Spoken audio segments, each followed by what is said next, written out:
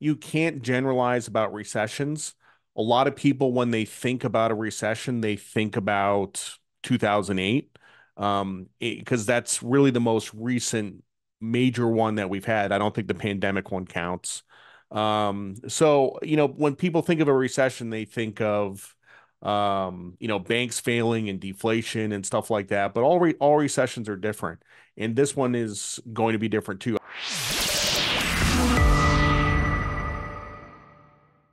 Welcome back to Soar Financially. Welcome and thanks so much for joining us. My name is Kai Hoffman. I'm the @JR Mining Guy on Twitter and the CEO of the Soar Financial Group. We discuss the macro to understand the micro better here on this channel, and I've invited a fantastic guest to do so. He's an accomplished book author, podcast host, but also the editor of the daily Dirtnap. It's Jared Dillian, and we have lots to discuss today because it's a busy, busy week in the markets, especially on the macro side. We're getting a lot of data dumped on us this week, and we're trying to make sense ahead of time and to try to, level expectations a little bit and see where things are headed potentially this week. Christmas is looming as well. We're 2 weeks away from, or exactly 2 weeks away from Christmas Day. Really looking forward to that, of course, as well. But we got the Fed meeting, the FOMC meeting. We got CPI data coming out. We have retail sales and, of course, big bond auction this week as well. So let's discuss that. Let's bring our guest on the program. Jared, it's great for you to join us. First time on Soar Financially. Thanks so much for joining us. Yeah, thanks for having me. This is going to be good. Absolutely. Yeah, lots to discuss, and really looking forward to this discussion here in the next 30 minutes. But Jared, before we dive into the nitty-gritty and some of the details here, let's start with a bit of a holistic question. What's the state of the economy? How confident are you these days? The state of the economy is that it's slowing slowly, if that makes any sense.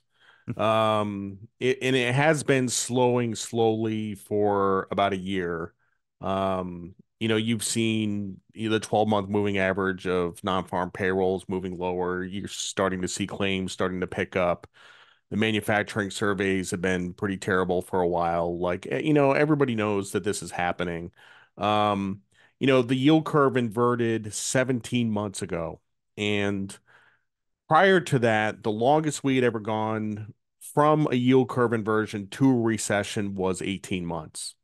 And now it looks like it's going to take a little bit longer. But I think that we will get a recession. I think it's going to be mild. And um, yeah, I mean that's basically the crux of it. Yeah, absolutely. Let's start with the recession topic real quick before we dive into the macro data that's being dumped on us here. Why is it delayed, or why is it taking so long for sort of the lag effect to take hold? Well, I think it's because, we dumped 3 trillion into the economy during the pandemic, and there's still a lot of that money sloshing around. I've seen a chart floating around on Twitter that talks about the excess savings that people have from the stimulus money, and it's gone from a couple trillion down to like 400 billion. Which is reflected in the consumer credit data and stuff like that. So I just think it's, this look like you can't generalize about recessions. A lot of people, when they think about a recession, they think about 2008, because that's really the most recent major one that we've had. I don't think the pandemic one counts. So, when people think of a recession, they think of banks failing and deflation and stuff like that. But all recessions are different, and this one is going to be different too. I think this one's going to be a little bit of a manufacturing recession. I think you're starting to see defaults pick up, corporate defaults. But at the same time, the labor market is still super strong.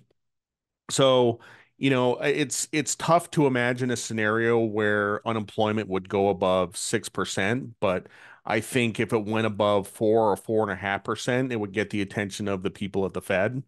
So, yeah, those are my thoughts on that.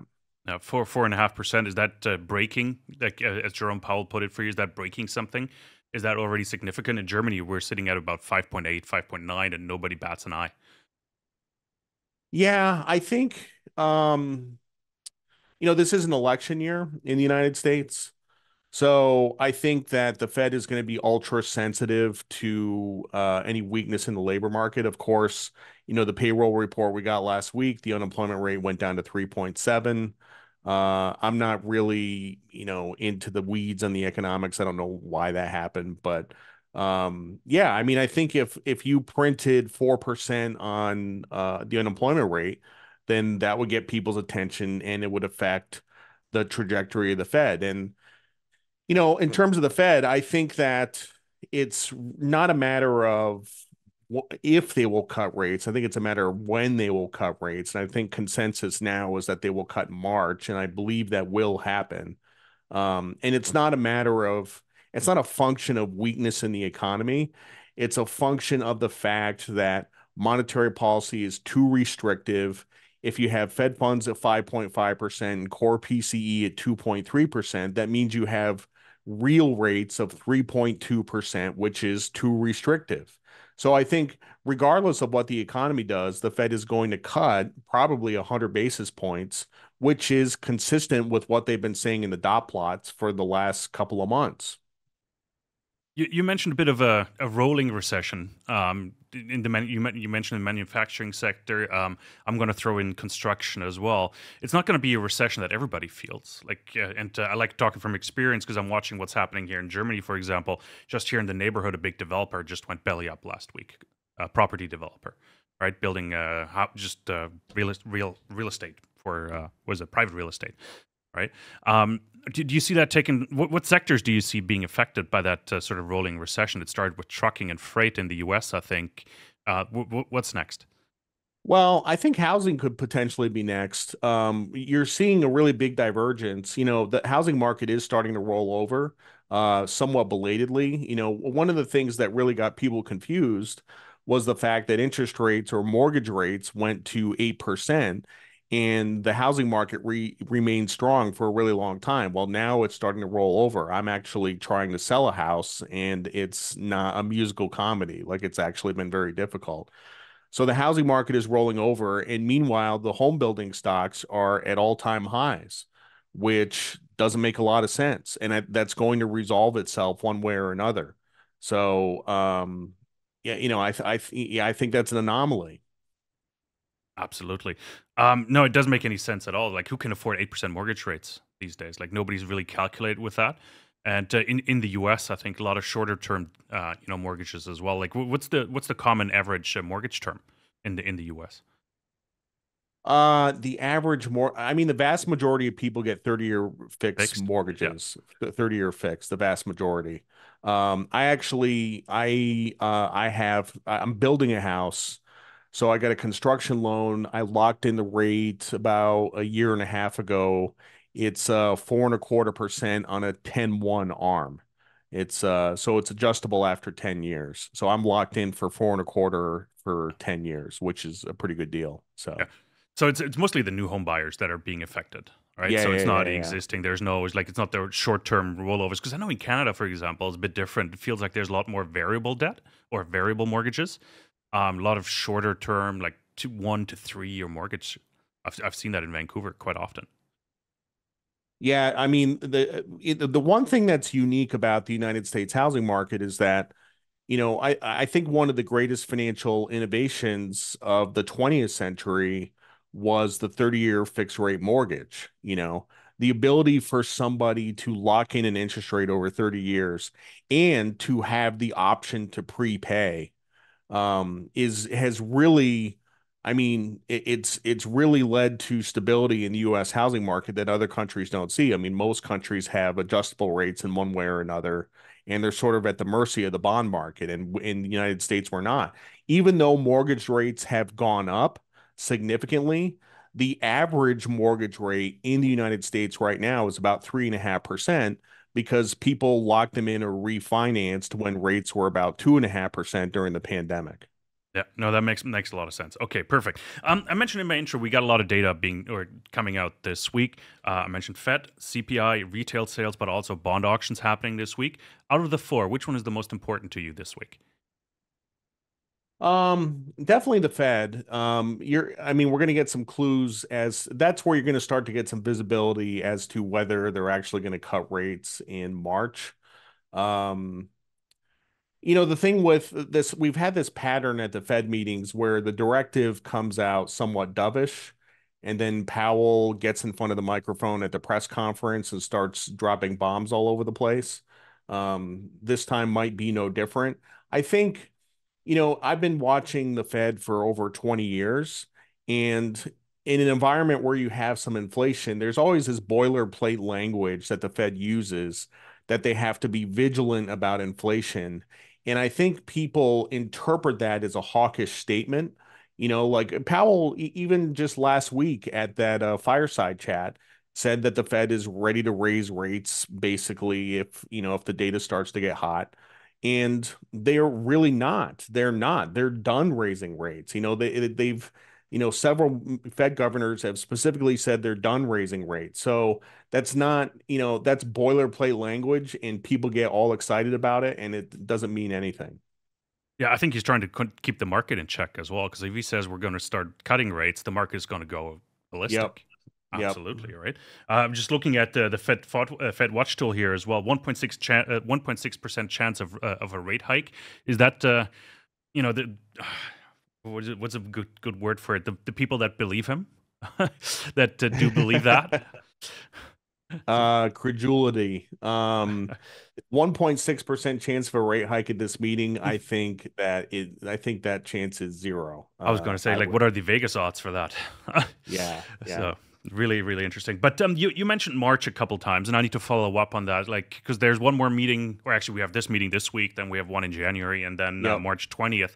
Why do you say March? Why not January or even May, for example? Well, I think that if we had had a weak payroll report last week, I think a March cut would have been more likely. If we had a weak payroll report in December, January, and February, then it would have been pretty much a sure thing that we would have cut rates in March. But the payroll report was not weak. It wasn't really strong, but it was above expectations. And I think that reduces the probability for a March rate cut. um, but I think it still depends on the data. No, absolutely. Okay, interesting because I'm just following through here as well because a lot of people predict, like you mentioned as well, like a 1% or 100 basis point cut next year. And I'm just counting the meetings. There's one, two, three, four, five, six, 7 meetings next year. So they might have to cut it at least 4 of the meetings. I'm really curious how that's going to play out. Um, CPI, of course, is a big factor that goes into like the Fed decision making here as well. We get some CPI data this week here as well. Did we beat inflation, Jared? Did we beat it like Paul Krugman said? Um, so in the short term, yes, in the long term, no. And we we were successful in bringing inflation down, but we did not break the inflationary psychology. Okay. Inflation is a monetary phenomenon, like Milton Friedman said, but it's also a psychological phenomenon. If people believe that there is inflation, they will take actions to perpetuate inflation. Okay. They will buy faster, they will buy more, they will act in such a way that causes prices to go up. And that's why inflation expectations are so important. And I think on Friday we got the University of Michigan survey, we got some information on inflation expectations, and inflation expectations are coming down quite a bit, and the Fed pays attention to this. But even still, like, there is a risk here. If the Fed cuts 100 basis points, 200 basis points, and inflation goes back up, we're going to have to go through this all over again, and we're going to end up with, 10-year rates of 7, 8, 9%, and it's going to be a nightmare. And I don't think in order to break the inflationary psychology, you need to engineer a recession that is severe enough that people stop expecting price increases. And that's really the beauty of what Volcker did in 1980 is that he raised interest rates so much. That recession in the early 80s was negative 6% GDP. It was a very, very severe recession and that broke the inflationary psychology. So we didn't do that this time. And we still, I mean, just talk to an average person. People believe that there is inflation. Even though inflation has come down from 9% to 3%, people still have this psychology ingrained in their head. Absolutely. I was in the US last week as well and bought a cup of Starbucks coffee, grande, not the venti, grande, just black coffee, and a couple egg bites. I paid $15 for it at the hotel. So tell me we've beaten inflation. Please tell me. Like, and you take the 20% hotel fee on top of that, like take that off, like it's still 13, 12.50, $13 for a cup of coffee, black coffee, and a couple egg bites, like two eggs pretty much microwaved. Unbelievable. Try finding a breakfast place like that charges less than $15 a plate these days. Yeah, yeah. So it's just for a couple eggs, some hash browns, maybe a couple strips of bacon. It's I have a hard time finding that. Like it's interesting. So if we talk inflation, I look at that and I was like, no, that doesn't make any sense, especially I now. think people, this is what I hear all the time. I live in South Carolina. This is not a financial hub by any means. We just have very average people here, like real estate appraisers and people who work in service industries and stuff like that. And they talk about going to the grocery store and they're like, look, like I have like half a cart full of stuff. Like I can still see the bottom of the cart. I have like half a cart full of stuff and it's $230, and people have a memory of what it was like before the pandemic when it was $110. And they say we still have inflation, even though the rate of inflation has come down quite a bit. I don't know. Another example is chapstick. $4.50 for a Burt's Bee, and it doesn't. It's insane. I'm not sure what is going on. Like that blew my mind last week. Like, it's brutal. Like, it is a nice reality check, right? Talking about that, retail sales, I think, is a big one that's coming out this week as well. And looking at my consumer behavior, I'm slowing down spending if I see chapstick for 4.50. Yeah, I mean, I don't really have a prediction on retail sales. I mean, if I were to predict, I'd say they'd be kind of flat and not super exciting. The Black Friday sales were basically flat to last year when you take inflation into account. I think holiday shopping is pretty flat. So people are slowing down consumption because of inflation, but not a lot. So I think out of all the numbers we're getting this week, I think retail sales is probably the least important. For sure, it's the Fed and CPI. Yeah, gotcha. Bond auctions. I know you're following the bond market quite closely as well. We have to talk about that. Is that a big a black swan event looming, or is that business as usual this week? Do you know what maturities are being offered? I think part of it is 30 years. 30, There's a it's going to be a 30-year bond yeah. auction. Um, well, I can tell you that one of the risks to bond auctions this week is that rates have come down quite a bit. So if you look at a 30-year bond at 4.3% versus 5%, it's a lot less attractive. And I don't know the size of the auctions. I haven't really paid like super close attention to bond auctions since 2009, but since rates have come down a lot, I'm guessing these auctions are going to be less attractive. I mean, I don't really see a scenario where we have a failed auction or a super weak auction or anything like that.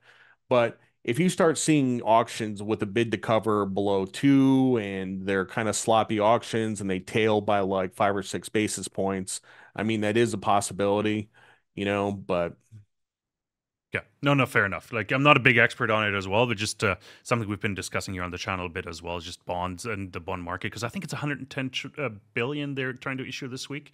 So it's not a yeah. small amount, right? So that's why I'm keeping an eye on it just as that black swan event, just for something. I don't know. Like I mentioned to you in the intro, we're always so gloomy or like doomy here. We're always looking for something to break the system and cause a crash or something. We should be looking out for something gloomy. Like Jared, since I have you, like what is something gloomy you're looking at these days? Like where are you putting your money to work? What is something gloomy I'm looking at? Well, I think that stocks are going to peak very, very soon, probably next week. I'm going to be looking to put on a short of some kind. Sentiment has gotten very extended on the bullish side. Like if you look at the surveys, like, the bulls have gone up, the bears have gone down. Starting to see some victory laps on Twitter by the index fund guys. Um, you're starting to see distribution. If you look at the price action intraday, we've had several days where the market opens on the highs and closes on the lows, which is a sign of distribution. So, yeah, I think, looking at the charts, I think we're going to peak sometime next week. And then it potentially could get a lot ugly. No. So one last Christmas rally here, and then bit of a reset for the new year. Is that really Yep, just people yep. chasing performance and saying, "Hey, we own the Magnificent Seven in our portfolio"? Is that just part of it? Well, I don't think anybody owns those stocks because they want to own them. I think they own them because they have to own them. Because if you don't own them, then you're going to underperform, and it's led to this sort of herd mentality. And it just if I've talked about this in my newsletter. Like, even if I thought that Apple was the best stock in the world, it was going to a 5 trillion market cap, I wouldn't recommend it in my newsletter because you can do that on your own. You really don't need help doing that. And it's just going to make your portfolio more pro-cyclical. The highs are going to be higher, the lows are going to be lower, and you're going to experience more volatility. I try to look for uncorrelated stuff. That's what I do for a living. So, For example. like Argentina, like Okay. Argentina has been a big theme in my newsletter for going back about 8 months. I've that was one geopolitical situation that I studied very closely. I said early on, very early on, before Malay was even picked up by the press, I said this guy had a chance of winning. So that's been not to pound my chest, but that's been a great uncorrelated trade for the newsletter. So How did you trade it, if I may ask? Did you buy Argentine pesos or FX? Like, what? How'd you play that trade? Just curious. no, I bought stocks. Okay. I still own them. YPF and GGAL, so an oil company and a bank. Okay. Yeah.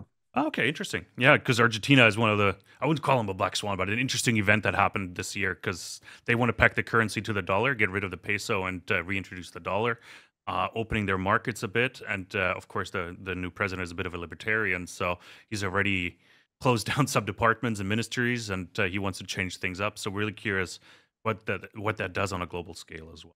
Um, Jared, like what you host a podcast as well, and one of the theory or one of the titles is "Finance is full of conspiracy theories." Right, so I got to ask you, like, what is the biggest one, or what is one of the conspiracy theories that you've uncovered here?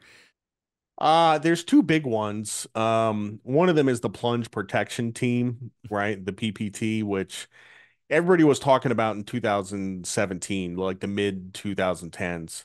Um, People noticed that the market would rip from 3 o'clock to 4 o'clock into the close, and they said this can't be real. There is a president's working group on financial markets, and there's a lot of bank CEOs and hedge fund leaders that are part of that group, and that's kind of the genesis of the plunge protection theme conspiracy theory.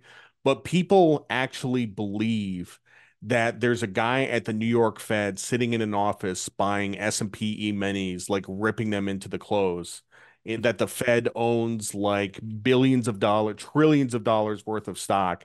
And I'm like, like if that were true, then somebody would have to roll those futures and the roll would be like completely distorted. Like you would definitely, and it would show up in the commitment of traders. Like you can't conceal that type of activity. So you don't hear people talking about, we had a bear market, so nobody talks about the plunge protection team anymore. No, So exactly right. Interesting. Yeah. Um, conspiracy theories is a good segue to gold as well, because the gold space is full of them as well. But we have to talk about the yellow metal and the precious metal here. Recently marked all time high. Jared, like, what do you make of that? Like, because we couldn't hold it, and we're below $2,000 again today. What does the gold price tell you these days? um I hold gold, but I don't trade it. I haven't traded it ever. I think if I traded gold, I would probably be broke. It doesn't make any sense to me. Like it's really, really hard to trade, and every time I have an opinion on gold, it turns out to be wrong.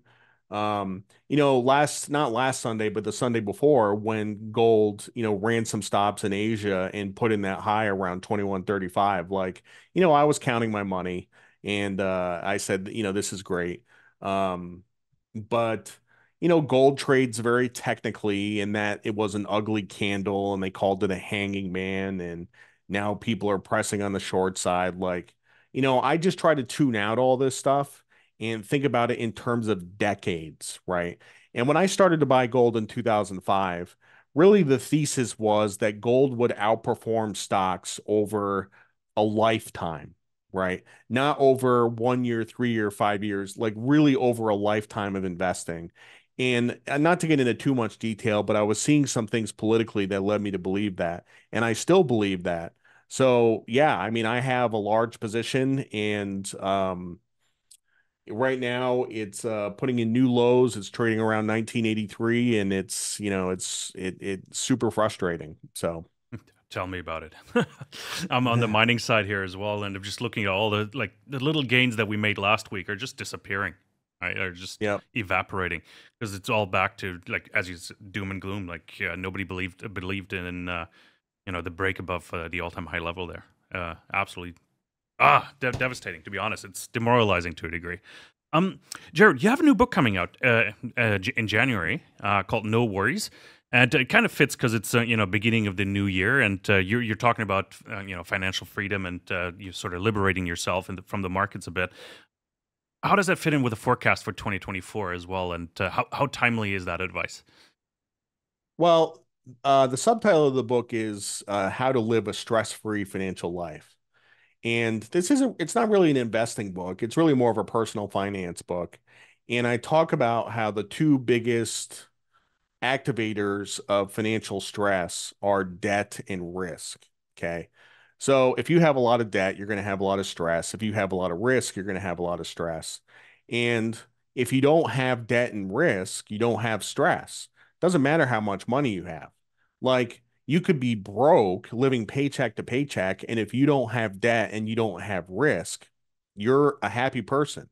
Like you're totally stress free.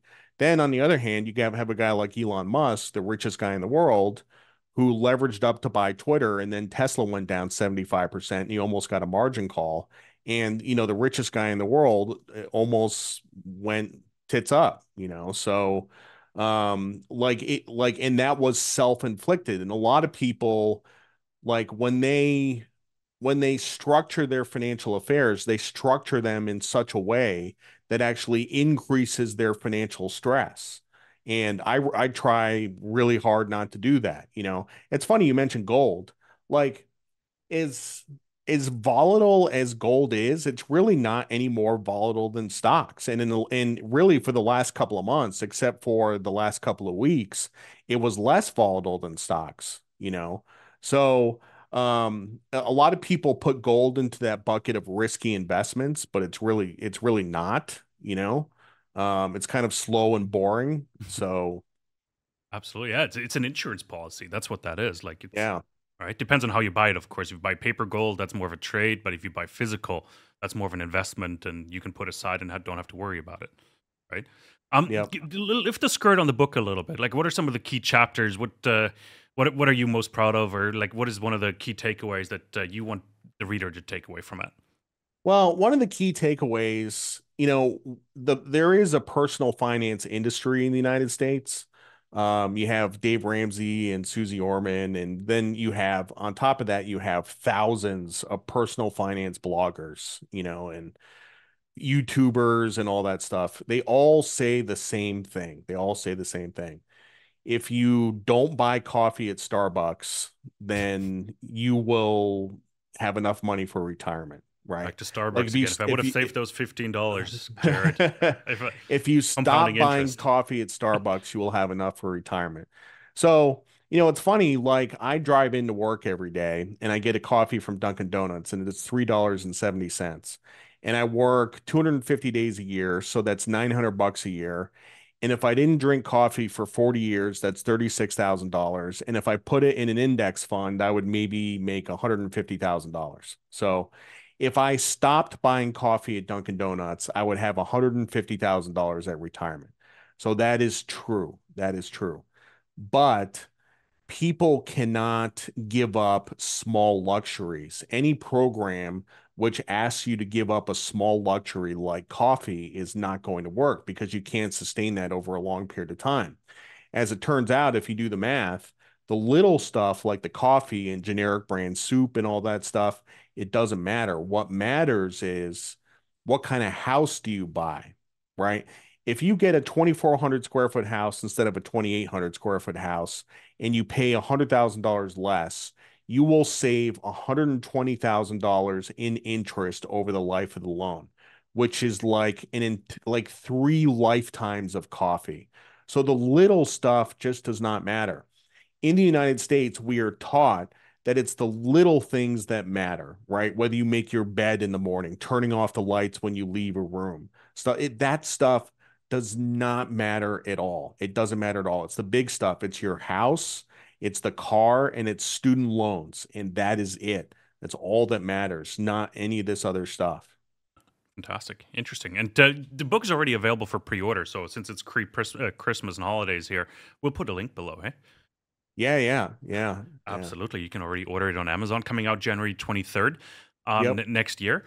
Talking about next year, Jared, let's sort of put a summary around the conversation here and provide a bit of a forecast. Like, what do you expect to happen in 2024?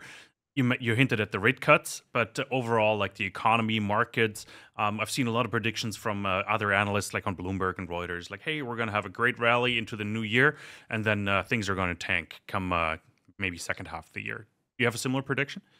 I do have a similar prediction. I think that's about right. But one thing I will point out is that there is some seasonality around the election, and stocks tend to do well in the fourth year of a president's term, for obvious reasons.